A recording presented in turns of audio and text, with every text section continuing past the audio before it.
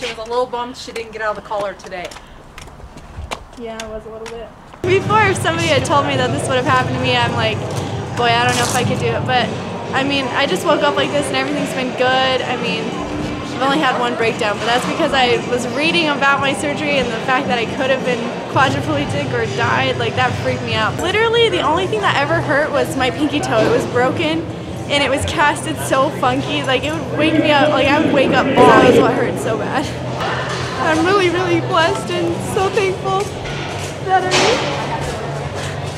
I do have that relationship with Christ, and it's just been a thing since I was a kid. And listening to Joel, I mean, no matter what, there's always a message that speaks truth to me and just makes me feel better. Overall, she's pretty positive about everything. A couple days, but you sit around, you start thinking about it. Reading about the injury, not a good thing. I have C1 and C2 are fused, and then there's screws holding the bone graft and everything together. Like, it's kind of hard to explain, but they're long screws. They're like that long.